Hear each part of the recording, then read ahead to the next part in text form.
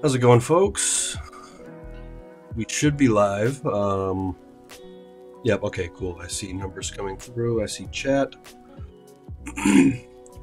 Just made it from Baishue or Shiroyuki, possibly. Monica, good seeing you. All right, guys, and yeah, it looks like there's a good number of people here, so that's great.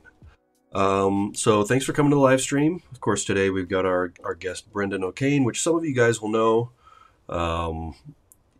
You know, he taught our Intro to Pre-Modern Chinese Literature course last year, which was super popular, and a lot of people really enjoyed it and asked me if we could, you know, do another course with Brendan. And so since this novelty, Jinping Mei, is sort of his specialty, we thought kind of, you know, what better course to do than that. So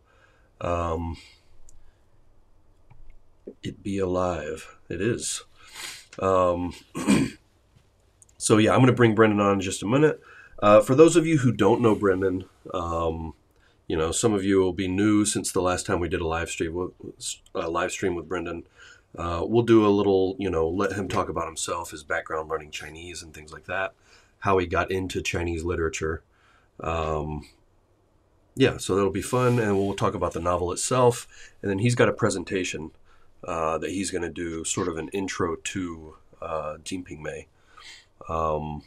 So yeah, without further ado, let me bring him on. Here we go. Oh, I think I had you on the left. Hey.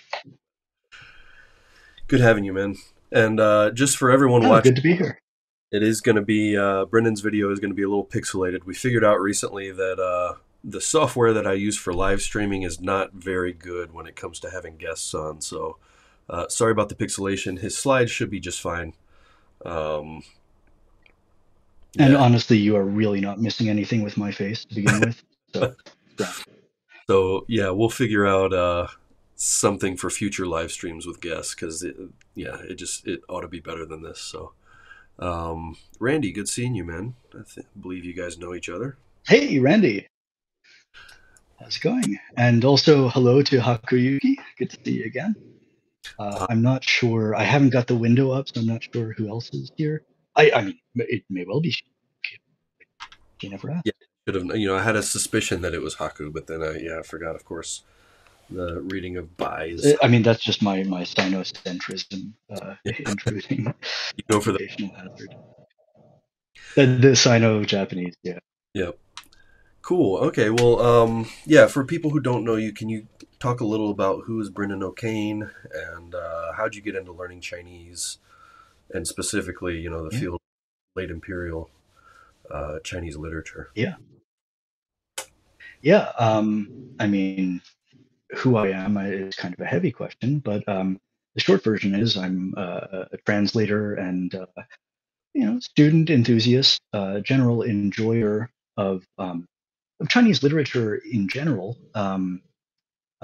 In another life, I lived in Beijing and worked as a translator of contemporary fiction and film.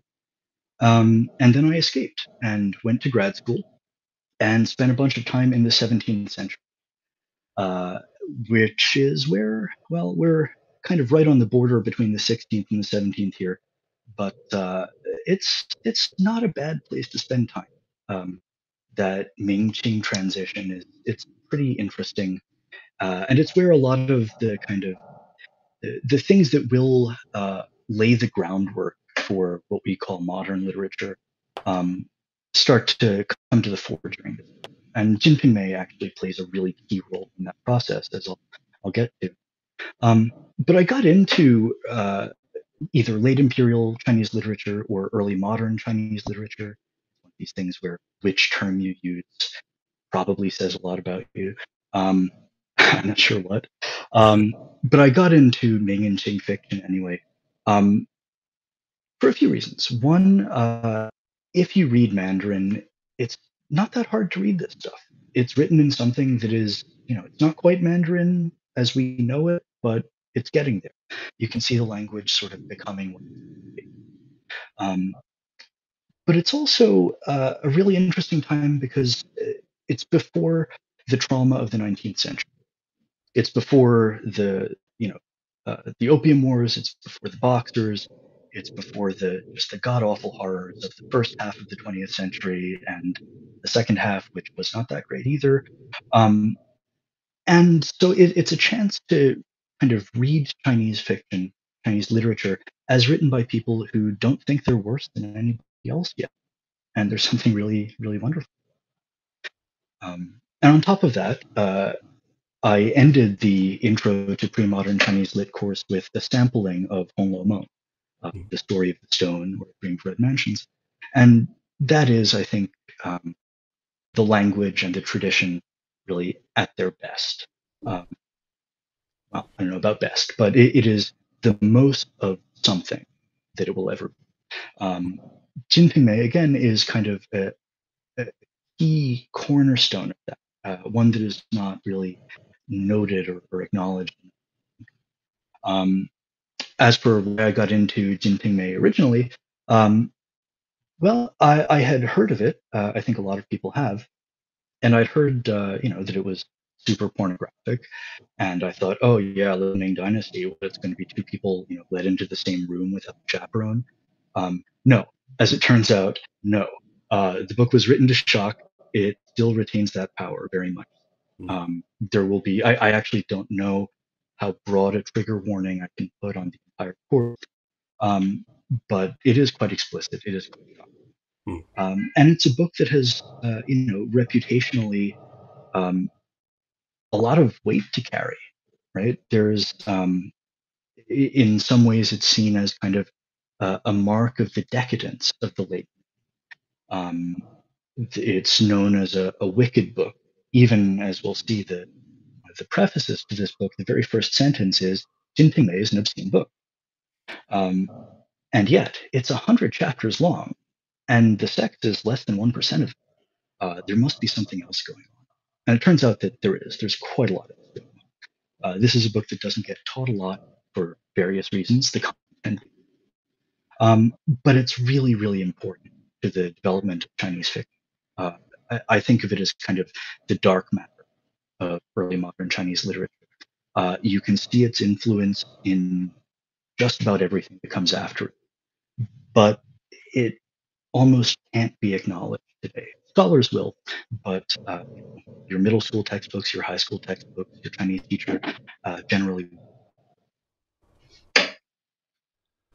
Brendan, I think there may be an issue with the microphone. If you could maybe get a little closer, it's just it tends to Oh cut in. yeah, sorry about that. Um, Oh dang. Yes, let me it see. just is something I noticed. So I think we were able to hear pretty much everything you said. But so yeah, so you've said that it's sort of the dark matter of later Chinese fiction, in that uh, everyone's read it, but nobody will admit it, basically, and you can see the influence. But it was also influenced by you've told me it's sort of started out as fanfic. Is that right? Almost, yeah. It takes as its starting point this episode from the novel Outlaws of the Marsh, or The Mm. Water Margin, or All Men Are Brothers, The Marshes of Mount Liang. It has a bunch of titles, Yeah, Shui Hu Zhuan. Um, and it's an episode that comes between chapters, I think, 23 and 27, in which the hero Wu Song, having just beaten a tiger to death, which some people may remember from the pre-modern lit course, uh, visits this town, runs into his older brother, who has married a bad woman. And in Shui Hu Zhuan, he enacts pretty bloody revenge on her, on her and her lover, Xi Manqing. But in Jin Ping Mei, it goes another way. It's like an alternate universe version of that episode from Shui Hu. And it's written inside this, but it is so far beyond or anything else that comes before it in terms of complexity, scope, or depth. Mm. Oh, that's really interesting. Um, Almost reminds me of well, this is probably way off, but I always enjoy like I'm a fan of Tarantino movies, and I sort of enjoy his alternate take on historical events, or sort of Mm, let's rewrite that so that it doesn't work out as horribly as it did in reality, or so that yeah, the get their revenge sort of thing. um, I yeah. There's a little bit of rewriting history here, but of course, this is a literate Chinese male writing for other literate Chinese males, so it's also history as warning, mm, right? Shui Hu Zhuan is set at the end of the Northern Song Dynasty, and for anybody reading during the Ming Dynasty, well, they know what happened to the Northern Song Dynasty. yep, And so underlying everything else is this knowledge that like the society being depicted here is terminal. mm. Oh, that's really interesting. We've got a Yeah. question from Yuki who is disappointed in my Japanese, um, Oh no. but uh, or Haku, I should say. So he says, not hard to read. The amount of start stops I've done trying to read those texts is embarrassing. Yeah, I'm probably overstating the case a bit. I should say that compared to I don't know, compared to like Tang Dynasty Chunqi, something like that, something that's written in Wenyan. Mm, These are written more or less in something fairly close to modern Mandarin. Um, but another nice thing about the early novels, as I will be saying in a moment, is that most of them come out of the oral tradition. And so you can totally like get recordings of the old storyteller doing pingshu of Sangguo or Xiuji or whatever, and get not the same experience as reading the book, but an experience fairly close to what one of the early knowers of that story would have had. mm. Oh, that's interesting. We have a few people who, so just right before our live stream started, there was the uh, middle period Chinese history course just finished their lesson, Um, and they were talking about Neo Confucianism. And so we've got awesome. a few people showing up, and they've got Neo Oh, hey, Confucianism. Brian. Um, Oh, man. is there any connection? Well, What's going on in? there actually is. There very much is, and this is something that I will do a whole spiel on later during one of the kind of background segments. But yeah, right around the end of the 16th century, the start of the 17th, there's this. I don't want to say a battle between two forms of Neo-Confucianism, but there are two strains. The one is the orthodox form, Chengzhu. This is what you have to learn for the exams. It's what you have to parrot. Mm, But there's also Xinxue, the school of the mind or the school of the heart. This derives from Lu Jiuyuan and Wang Yongming, and it ends up becoming the basis for some really, I would say, individualistic thinking. Um, that is not what underlies this book, but you can see it in the works of people who read and were early promoters of this, Feng Menglong being a big one. And yeah, actually, something on the criticisms of the school of the mind would be helpful background for reading some parts of this book, I think. interesting. Yeah, those parts of the history course I think always tend to be some of the favorites. Talking about the intellectual history. Mm. Um, Yeah, I love nerd fights. yeah, and then we've also been uh, talked a little bit about Neo-Confucianism also in the advanced classical Chinese we're doing right last week. Oh, We read, that's tougher going. yeah, well, we read Han Yu last week, who was Okay. sort of you know uh, early or possibly even I guess a precursor to Yeah, Neo-Confucianism. proto neo. Yeah, Uh, proto-Confucianism. Yeah, and then this week was Ouyang Xiu. It's a little different, a little hmm. else. But then we've got Oh, Su Shi cool. next week. So um, Nice. Yeah, Susher, boy, the on Neo Confucianism, I love looking at the Wang Anshi fight, right? Because you've got, Confucian on Confucian death match, and everybody there is well educated. Everybody has read the same text. Everybody is citing the same text for arguments, and they've just got completely different, completely incompatible worldviews. Yeah. Um, yeah. Yeah, they were actually. And Oh, good. are you going to be doing literature in that class as well? No, I don't think so. I forget. Ah, There- dang. Uh, there's one text I can't remember. It's the one that you recommended to me, but I forget who the author was. Um, Oh, maybe John Guy. Or yeah, Zhang Dai. Yeah. nice. So He's a yeah, lot we're of. getting to lead. Yeah. Um, but yeah, it's been a fun class, and actually, people have started to notice. Like Bernard mentioned yesterday, he was like, These texts are getting closer and closer to modern Chinese." Because we started off the course with Yeah. like Zuo Zhuan and Shang Shu and things like Mm. that. And then now we're getting into, sort of late first millennium, second millennium stuff. And it's like, oh, this seems way more familiar. Totally, yeah. And when you get into like discourse records, right? Like Yu Lu, uh, which you get from Chan or from Zhu Xi or whatever. Like that's the speech of the time, and it's not. It's like Martian Chinese, something like you can tell what's going on. It's not classical. It's not quite Mandarin, but it's definitely in the family. And it's kind Yeah. of neat to see. Yeah. I noticed that too when like after I had learned a decent amount of classical Chinese and my modern Chinese was getting, good enough that I was working as a translator and stuff. And I had always wanted to one of the big four. And so I picked up a copy of Sanguo Yan Yi and I read like the first chapter or something. And it was like, oh man, this is like, I can read this. This is so cool. Because a few years before that, Yeah, and it did, I mean, it really felt like a sort of weird mishmash of Mandarin, classical Chinese, and then sort of other. yeah, totally. And I mean, what's cool about Sangua is that is probably the most classical of all of the kind of major masterworks or whatever. If you read Shuihu, uh, that's, I mean, it still has kind of classical apparatus, I guess, but it's closer to the spoken language.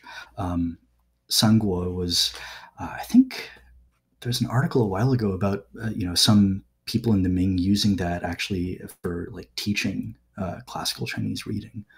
Oh, Um, I have to look up that. Yeah, I'll look up that reference. I think maybe Anne McLaren.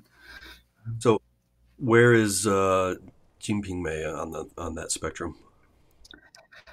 Boy, Jinping Mei is at heart it's Mandarin. At heart, it is definitely one of these Baihua novels.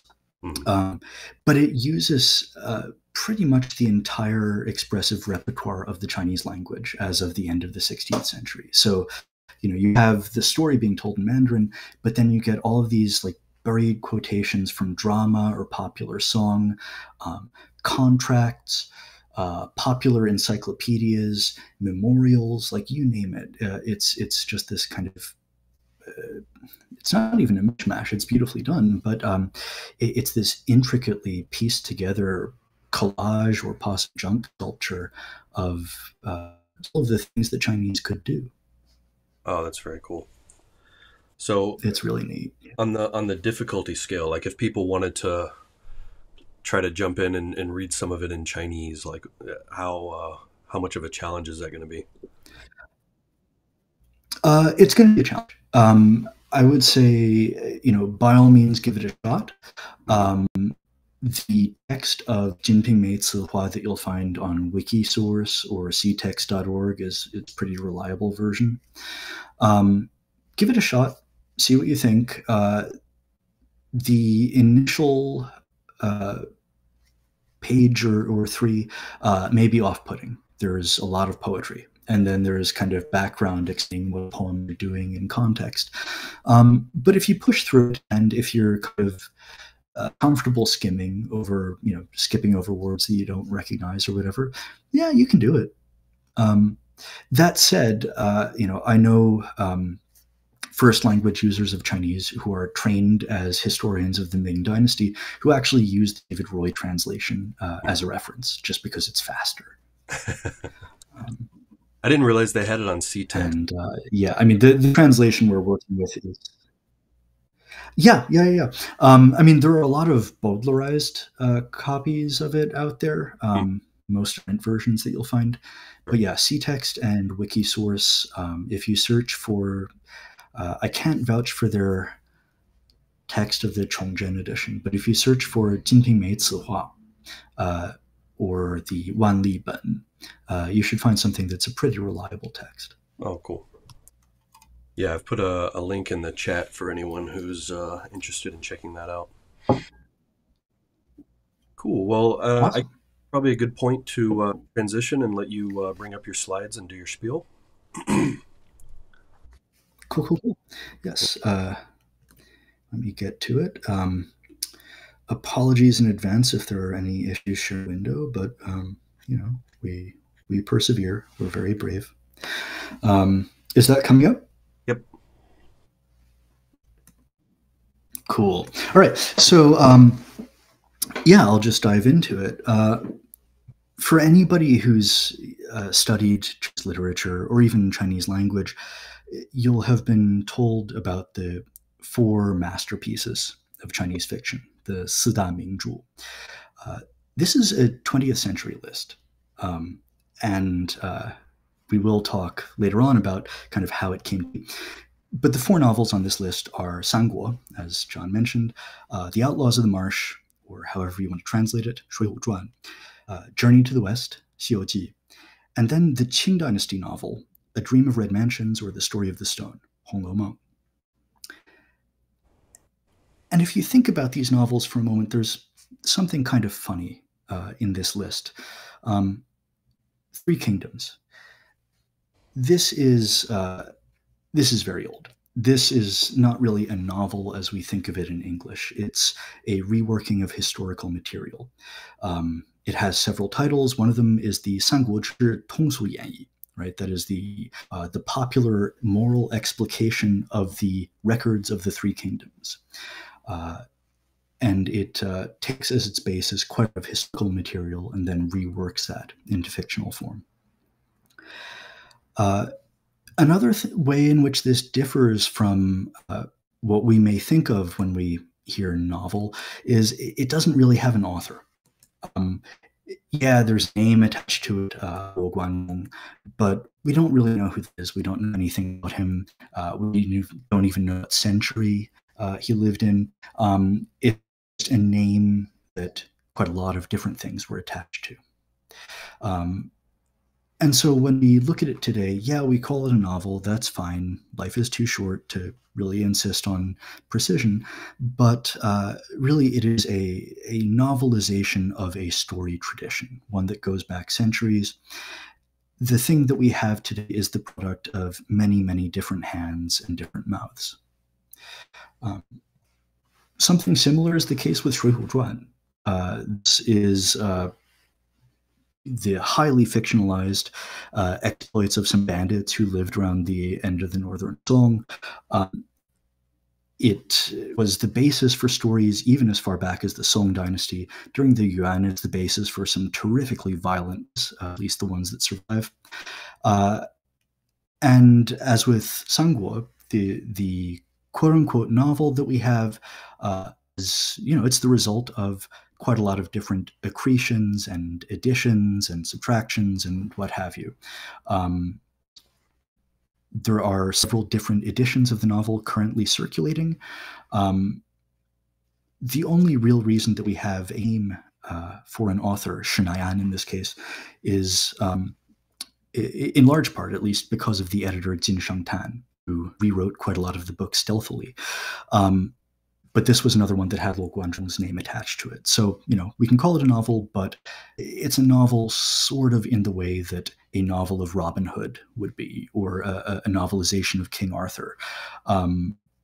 Although, even with T.H. White, you've got one individual author's vision. With Shuihu, it's a tradition, or one facet of a tradition. Journey to the West, I don't want to sound like a broken record. I will just say that we've got some evidence of antecedents.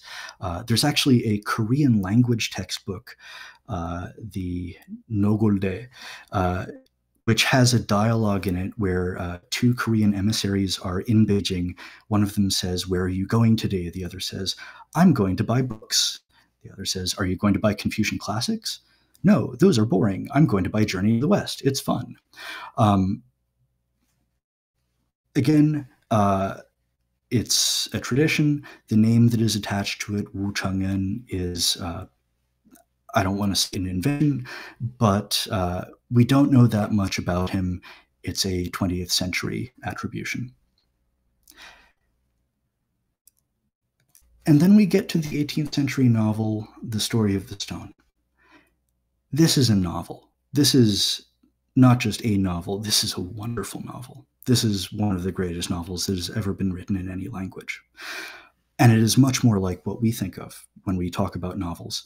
There is one author, well, maybe two.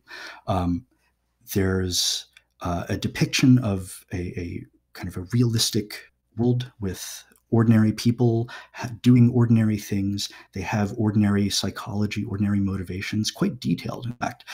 It is terrifically realistic. And there is such a vast gulf in craft and sophistication, technique, art, whatever you want to call it, between the first three of these novels and the fourth.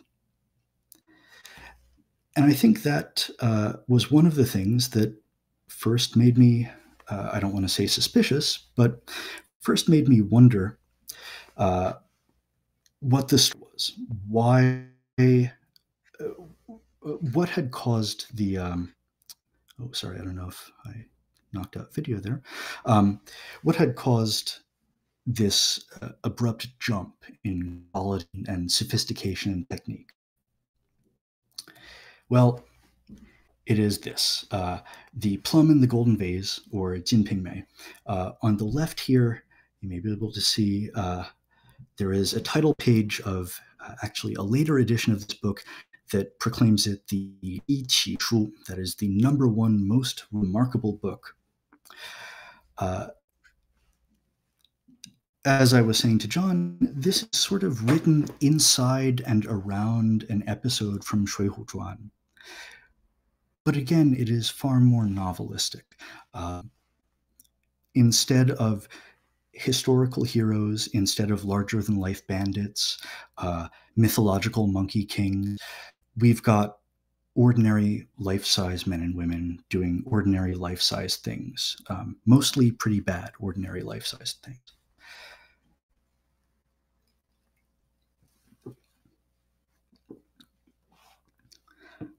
Right. So by way of summary, let me just jump back to my video feed here if I can. Hopefully. There we go. Yeah, so I will give you a quick overview of Jinping Mei. It tells the story of a squalid merchant named Ximeng Qing. This is a figure who appears in the Shui Hu Zhuan story. He is, when we meet him, a well-appointed, well-placed, well-connected, well-endowed young man. His parents are dead. They have left him an inheritance, and there's nobody to restrain him. And he spends the entire book just gratifying his every urge at higher and higher and higher levels. First, he seduces and beds and ultimately marries the wife of Wu Song's older brother. This is one of the great femme fatales of world literature, Pan Jinlian, whose name we will have quite a lot to say about. That's in the first 10 chapters. In the next 10 chapters, he seduces and beds, off the top of my head, 2 or 3 more women. He's already on wife number 4 when we meet him. By chapter 20, he will be on wife number 6. And as the book goes on, he just keeps winning. He keeps getting everything he wants. He keeps succeeding in business. He keeps getting the better side of business deals. He keeps rising and advancing and going farther and farther and farther than anybody from his status, his class background, anybody of his character should ever be able to do.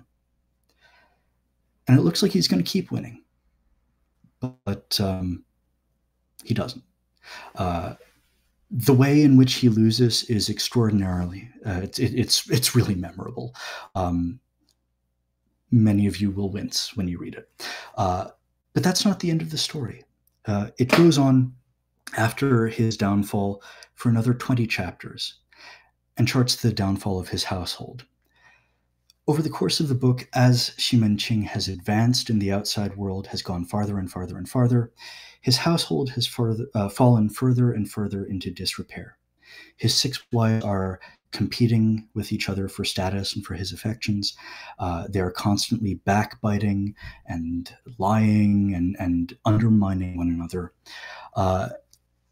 in ways that are at first comic and ultimately quite tragic.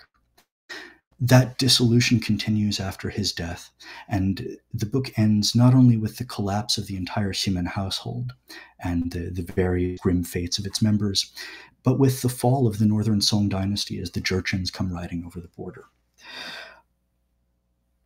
I haven't spoiled anything here. This is important to say. One, because a Ming Dynasty audience knows what happens, as I said, with the Song Dynasty. They know about Jurchens. But also because under the logic of fiction and under the logic of kind of mainstream thought, this cannot possibly come to a good end. This is a society in which this can be allowed to happen is a society that is not fated for a good end. Ximenqing is not so much a cause as a symptom of a world that has gone very badly wrong.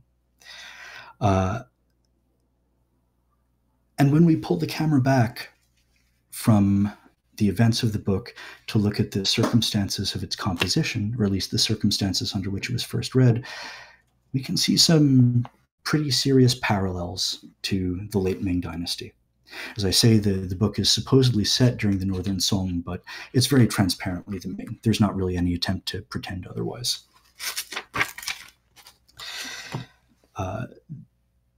The first we hear of this is a reference to a partial manuscript in 1596. The first printed edition isn't until, I think, 1617, 1618. But in this course, as we're reading through the book, we're also going to be talking about the context, the historical context and the kind of intellectual context in which it's being read. So back to the slides quickly. The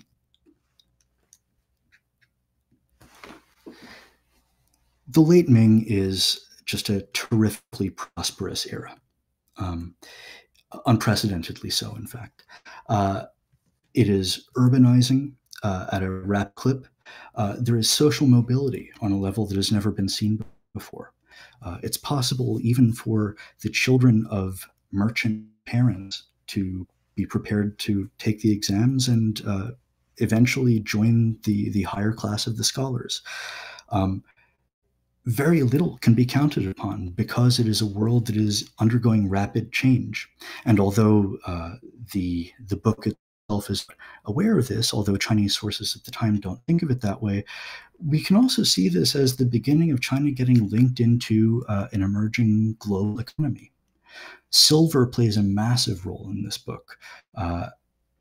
And some sizable portion of that silver was being mined by enslaved Indians in the New World, then carried on a Spanish galleon to Manila and ultimately traded to China for silks and porcelains.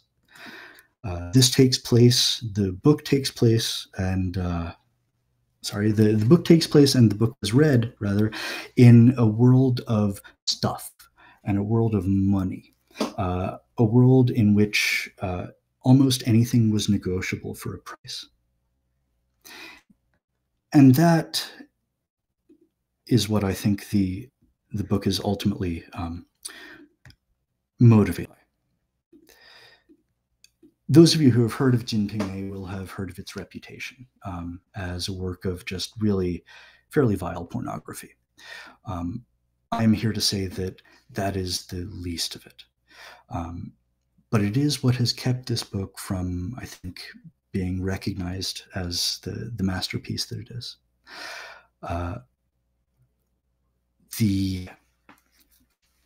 Sorry.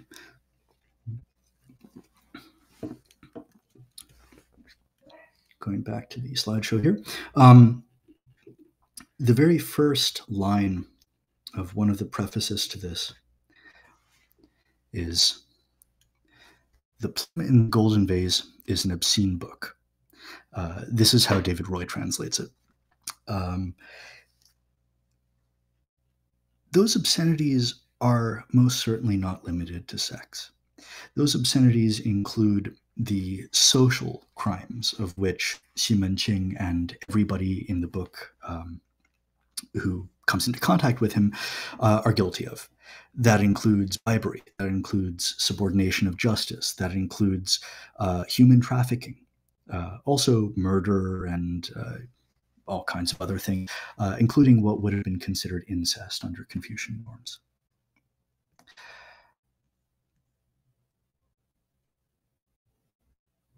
In this, it's reflecting the anxieties of the time. Here we've got just a real bummer of a quote from Zhang Tao in 1609. "One man in 100 is rich, while 9 out of 10 are impoverished. The poor cannot stand up to the rich, who, though few in number, are able to control the majority. The Lord of silver rules heaven, and God of copper cash reigns over the earth." This is a reversal of the way things should be. This is quite simply just an absolute, an inversion, I should say, of the proper social order. Money isn't supposed to control things. In the notional Confucian hierarchy, what you have is best represented by the acronym SPAM: scholars, peasants, artisans, merchants. But in the late Ming, the power of money and the attachment of price tags to just about everything, including spots in the National University, left people reeling. It really messed them up. You can see that in quite a lot of the fiction of the time, but Jinping Mei is, for my money, just one of the best and most memorable statements of this kind of shock and horror that people felt in a world that no longer behaved by the rules they had been brought up to expect. To go back one last time to the slides, we don't know who the author was, but we can make some assumptions about him, and we will do that during the course. But fundamentally, what the author and what every one of his readers would have believed, one of the cornerstones of their education and their worldview, would have been this passage from the Da Xue, the Great Learning. The ancients who wished to illustrate illustrious virtue, this is James Legg's translation, throughout the kingdom, first ordered well their own states. Wishing to order well their states, they first regulated their families. Wishing to regulate their families, they first cultivated their persons. Wishing to cultivate their persons, they first rectified their hearts. Wishing to rectify their hearts, they first sought to be sincere in their thoughts. This is the exact opposite of what happens in Jinping Mei. What we have in Jinping Mei is a case of the fish rotting from the head down in the Ximen household as a microcosm for the empire as a whole. It's a book about the inversion, really, of moral cultivation. Instead of Xi Menqing denying himself, saying no, and working on improving his own morality and ethics as one ought, he gives in to every single urge. He makes the people around him worse. Rather than goodness and kind of charismatic moral virtue emanating outward from him, as happens in the normal Confucian model. Instead, he's a plague. He makes the world worse, and everybody who comes into contact with him goes on to make the world worse too. It is a staggeringly dark vision, which brings us back to that Feng Menglun quote, which I'll close on. David Roy translated it as Jinping Mei is an obscene book. I would write it instead as The Plum in the Golden Vase is a book of obscenities. The obscenities that get remembered, the obscenities that kind of make the novel's reputation are the sexual ones, but as I say, that's less than 1% of the book. The obscenities that are, I am fairly sure in the author's mind, are social, are moral, gustatory, even sartorial. It's a portrait of a world that is falling apart, and sex is the least of it. We will talk about what the sex might be for, if not that. So I think that kind of brings me to the end of my spiel for why the book matters and why I would like more people to read it, ideally with me, but if not, on your own. But yeah, the question that I would like everybody to have in mind if we go into this class or if you read the book elsewhere is what kind of obscenities is Feng Menglun talking about? Because it isn't just sex. Yeah. With that, John, I will throw back to you.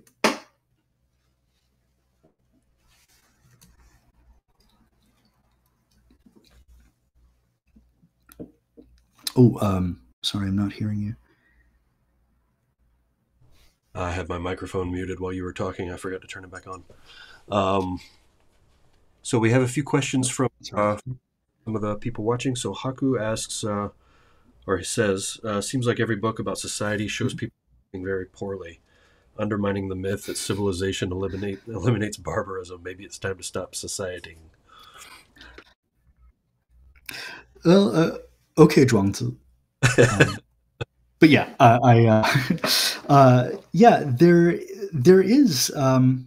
So I would say the vision that's underlying this novel. Our translator David Roy identifies it with Shinza. That I'm not so sure about, but for the author of this book, the problem isn't society. The problem is that society isn't societying hard enough, or it's societying the wrong way instead of the right way. Yeah. Interesting. He also asks, what's the range of sexual activities covered in the text? It's broad. It is broad. It is not limited to hetero. And it is also not entirely consensual. One of the reasons that I say this is not a work of pornography, and I feel pretty confident in that, is that as the book goes on, the sex becomes both less appealing to the reader and less satisfying for anybody involved in it. It is as if Xi Ching is on that hedonic treadmill and has the speed cranked up to 10. And even the language in which the book talks about sex changes. You go from kind of very pretty, butterflies and birds and whatever, to military metaphors or serpents or things like that. But yes, the sex is there. It's not really supposed to be appealing, and I will be including kind of little warnings when we're getting to episodes that are dicey, because there are scenes of really unpleasant sexual violence in this. It sounds pretty bleak as the novel goes along. There are good parts too. I'm not selling it, I realize, but no, it's the best I can do is say the sex, which is mostly not appealing. Oh, I think we lost Brendan.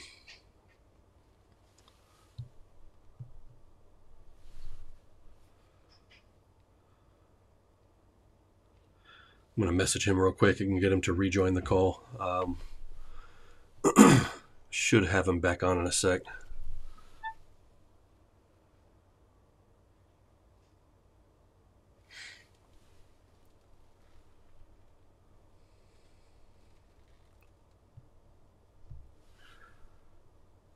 Give me just a sec, guys. Brennan back on. All right, here we go.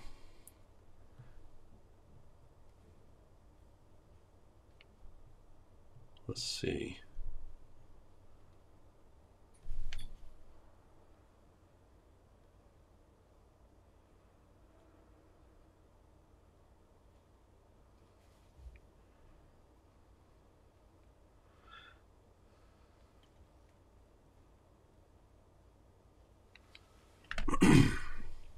Sorry about this, folks. He should be back on momentarily. I'm talking to him on WhatsApp, so excuse me. He's trying to reconnect.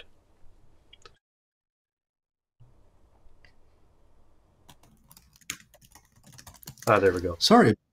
Am I back? And Or although I think the camera's pointing elsewhere. man, hang on a sec. Let me switch to FaceTime and then back to. Sorry about that. Is the audio coming through for now, at least? The audio is, yeah. Okay. Sorry about that, everybody. Things happen.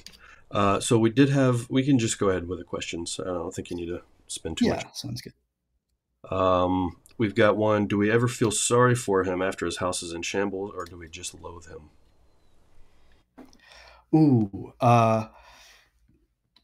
I mean, that is a question that ultimately you're going to have to answer for yourself. But I can say that you are not supposed to feel sorry for him. I feel pretty confident in that. Um, yeah. But what's interesting to me, and actually, I was talking to somebody about this the other day. Um, this novel also features one of the great femme fatales of Chinese literature, Pan Xinlian. Um, Now, you are not supposed to feel sorry for Pan Xinlian. There is absolutely 0.0% chance that the author intended you to feel bad for her. Hmm. And yet, the novel is so well written that there's actually room for you to do that. There are ways in which you can read it and, kind of read it honestly, just going by the text that's on the page, and come off with the sense that Pan Xingnian is, yeah, she is a woman who has done some pretty terrible things, but she didn't have much of a choice. And I think it's kind of a testament to the author's artistry that, you can get things out of the book that were not intended. Hmm. It's not merely didactic.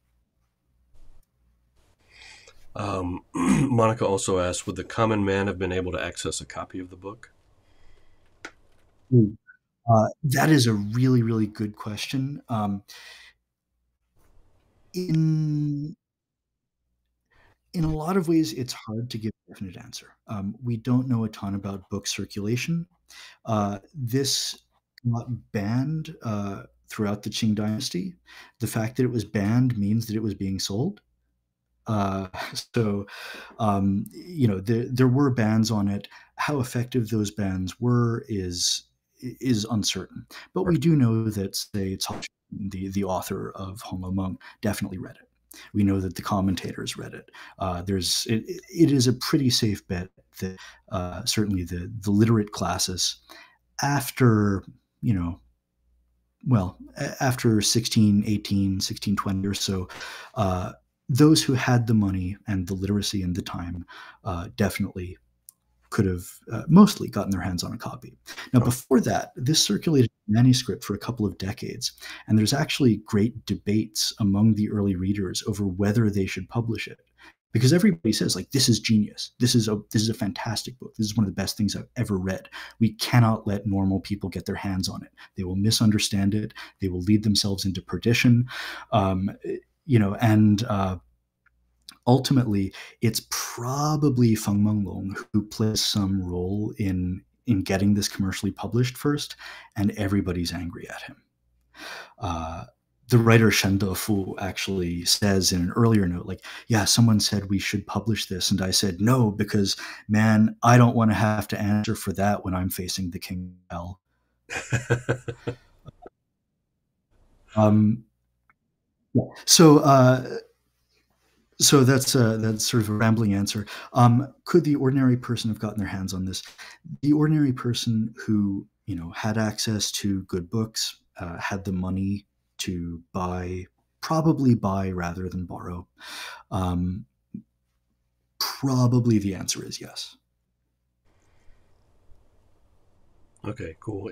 A related question. Teresa asks, is this book read in China? Uh, Surreptitiously and in heavily expurgated format. Hmm, Um, I would think. yeah, it is. Uh, yeah, I mean, I've got a couple of print copies of this that I bought in China, and some are. I think one is complete and one is just really badly botched. Um, but there are other kind of difficulties too. There are two major editions of this text. The version that we're going to be reading is the so-called Cihua edition, or sometimes called the Wanli edition. This was believed to be an earlier version of the text. Probably is, but the dating on these is not that great. The version of it that most people read was actually a later one. It's the so-called Chongzhen edition. That's the one that really had the major impact on literary history. It would be really nice if we had a good translation of that, but instead we've got Roy's version, which it is an amazing translation. It's the distillation of a lifetime of scholarship, but it is not the version that, say, Cao Xueqin read. Yeah. That's interesting. Let's see. We've got quite a few questions, actually. Randy asks, what's the main character? Hmm. That's Ximen Qing. Type it in the chat here. Ximenqing, yes, as in yeah, thanks. It's as in Westgate and Celebrate. Yep. We will also have occasion to talk about that name because there's one theme in which that name is code for the original target of this novel. Okay. Anthony asks, what part of China is it set in? So it's set in the town of Qinghe, which is located somewhere in Shandong. Or it's actually probably on like in between Shandong and Hebei, going by modern day boundaries. Um, So northeast. that said, northeast. But that said, like a lot of the geography of the town corresponds probably to Ming Beijing.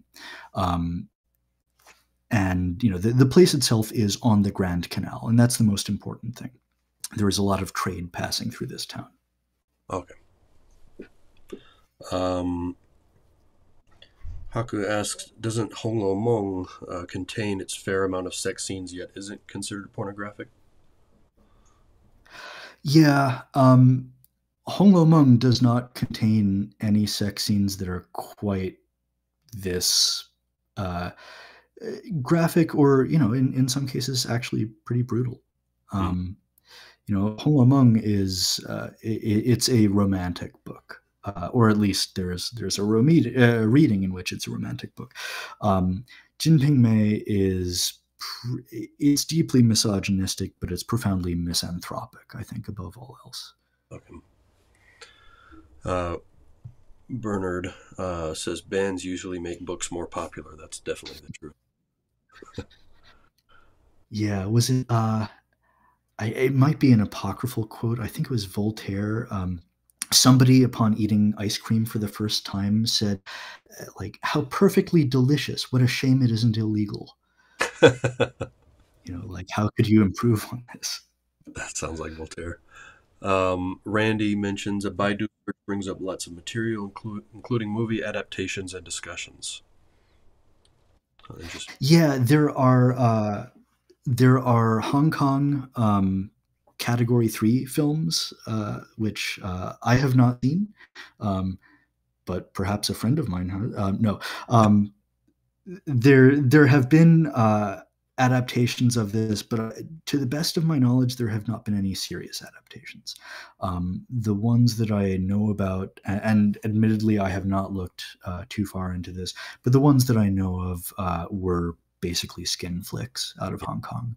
I think there were also Japanese manga and like I'm sure, yeah. um, it would be, right? yeah. Marguerite says, "How do you intend to teach the book?" Oh, that's a good Hey. question. Doing this one a little bit differently, right? Oh yes, thank you. Yes, and hey, it is very good to hear from you. So the plan for this, I had initially thought that we would do this 10 chapters per week, and then I realized that that was nuts. That was like a pace that would be inhumane even for a grad student. So instead, we're going to do this at a rate of 10 chapters every 2 weeks. And it's going to be sort of a tick-tock cadence where one week we'll do sort of rundown of what has happened in the last 10 chapters. What are some things that might be worth going back and taking a second look at.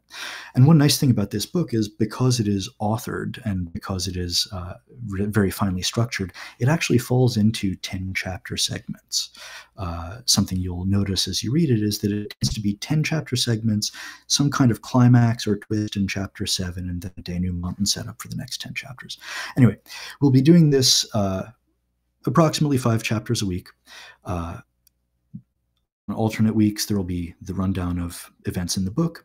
And then on alternating weeks, I will be putting up several short videos about background, either literary background to some of the things that are being referred to in the text, or some of the historical and intellectual background. So we might do, like 10 minutes on the global silver trade, or 5 minutes on sumptuary laws, just so you know, like what crime people are committing. There will be a lot of things to say about gender and class, and really quite a lot to say about the sort of dissolution of the late Ming. Why did people feel like it was coming to a close, and why ultimately did it fall apart 50 years later in actually more or less the way predicted in the book? It's not Jurchens, it's Manchus, but it is northern barbarians coming over that border. Oh, yeah, that's really interesting. I know it's really interesting how things have worked out in the last couple of courses because the middle period history, as I mentioned earlier, is going on, and they're talking about the Jurchens like now. I mean, um, Mm. and then there's been some overlap with the classical course too. So it's worked out really nicely that there's a lot of sort of overlap and interplay between the different courses going on. Um, Yeah, Haku, I mean, the Jurchens are like such a genuinely traumatic thing, right? Like, you lost to those guys. That's not supposed to happen. And I kind of feel like people might not have really known what to do about that. yeah, and that of course becomes a a major sort of recurring theme over the course of the second millennium. So Yeah. Oh yeah. Yeah, and with the Jurchens, I mean, the Manchus who do ultimately come over that border in 1644 were initially called the Houjin. That mhm, is the later Jurchens, and it's only later that they changed the name to the Qing. Incidentally, that Qing, the name's not a coincidence, right? They come in and call themselves clean because the late Ming really was pretty dirty. yeah. Um, Haku, you asked about recommended readings. Uh, Yeah. Maybe he's talking about the different societal things during the course. Maybe possibly is that what you mean, Haku? Or Oh yeah. Yeah, I mean, I will absolutely recommend stuff on that for general, like single volume, pretty quick Yuanming history. Uh, I would strongly recommend Tim Brooke. I think it's The Troubled Empire. That's his entry in the whatever it is, the Harvard History of China series that I think he and Mark Elliott co-edited. That one is excellent. Getting into kind of commodity fetishes around the late Ming, also by Tim Brooke. The Confusions of Pleasure is really good. But yeah, I will be very happy to post recommendations as we go, kind of subject by subject. Yeah, that's a good recommendation. So, guys, the Harvard series he's mentioning, I don't have the Brooke volume, but this is the first volume in Oh the yeah. series, early Chinese Emperor Qin and Han. But the whole series goes all the way up to the Qing Dynasty, right? So, um, Yes, yeah, yeah, and I every one of those I've read has been really good. And I'm sorry, it was Mark Edward Lewis, not Mark Elliott. Um, right, I guess Mark Elliott. I think he did the Qing Dynasty volume, if I remember correctly. Uh, I think that was Roe, but I couldn't swear to it. Um, I've got that in storage. It's not here at the office. Something else. Oh, and then well, I can't find my book now. But the book that they're reading in the Middle Period History course is also, it goes up through the end of the Qing Dynasty. So there would be, oh, nice. they won't go that far in that course, but there is some material that they've already got. Um, Huh. the Routledge History Uh, of so, the Cambridge, was it? Routledge. Rutledge. Huh. I don't know, but I mean, to be honest, my history is lousy. Well, I can't find it. I've got it here somewhere. I'm just not sure where I put it. So, um, Hmm. but yeah, if I remember right, it goes all the way up to the Qing Dynasty. So that would also be a good sort of supplementary reading for this course. Hmm. Let's see, will we be provided with PDFs of required reading for each week, or do we have to purchase a copy of the book? You do need a copy of the book. Um, I should say, or rather, I shouldn't say floating around, but um, yeah, you do need access. Yeah, It is something that's still in print. yeah, I would say it's still in print. Um, you know, Princeton is supposedly working on a student edition of the Roy translation. Oh, It will be one volume and only use Hanyu Pinyin. Uh, I don't know when it's coming out. I really would love to be teaching with it. But no, as is, I am sorry to say, and unfortunately my camera has gone out, or I would show you the kind of doorstop. Uh, we're going to be reading using the David Roy translation, which is industrial strength. It is 5 volumes, each of which could stun an ox. Um, it's really intimidating looking. Don't worry, we'll get through it. It's mostly end notes. yeah, Um, but yeah, there are 100 chapters in this, and it's not a short book. yeah, and it is a 20-week course, so it's a pretty good clip. It's very doable, much more so than the 10 chapters a week that we were originally thinking. Oh, 10 a week would have been the Baton Death March, man. That would have been fun for nobody. Yeah. All right, cool. I think we've gotten through. Bernard says 5 doorstops. Um, Yeah. I think we've gotten Yeah. questions. Let me just kind of scroll back through and make sure. But assuming, Yeah. And go ahead. as always, please do email me if you have any questions that we didn't get to, or if anything occurs to you. Would you mind putting my email up on screen, John? Burning House. Oh yeah, let me pull up something that I can type on. Oh, sure. Sorry about that. No, no, I just didn't have something ready. Let's see.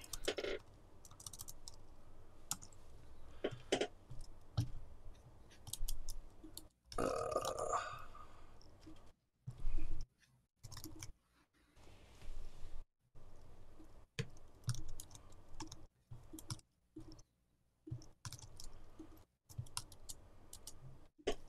right, let's see. Hopefully this will work. Nope. Let's It see. so briefly though, for Yeah, one shining moment, it did. not that. Yeah. Oh, no. Where is it? Here we go. Nope, not that. Oh, what a mess. Okay, Oh, the joys of screen sharing. There we go. Oh, lovely. Thank you. there we go. So yeah, this is Brennan's. Hopefully, I'm not showing any secrets about upcoming courses here on the left-hand side. It didn't look like I am. No. So yeah, this is Brennan's email address if you want to get in touch with him. Also, there's a sign-up link for the course in the description of this video. Um, let's see. I think that covers it. So, oh, Randy asked David Who translation, but for everyone, it is David. Yes, it is. Thank you. Yeah, David Todd Roy. It is a monumental translation, and I'm not just talking about the weight. It really is just a lifetime of thought and research and very good scholarship Yeah. in these books. Cool. Brendan, thanks for coming. Sorry, everybody, about the camera issues. These things, Yeah, sorry about that, but that's the nature of live yeah, stuff. We're not a big. indeed. But yeah, thanks, and hope to see some of you there. And Yeah. even if you don't join with me, I hope you will read this book. It is so good. It really is. All right. Thanks for your time, Brendan. Thanks, everybody, for coming. I'll go ahead and end it here and hope to see you guys in the course.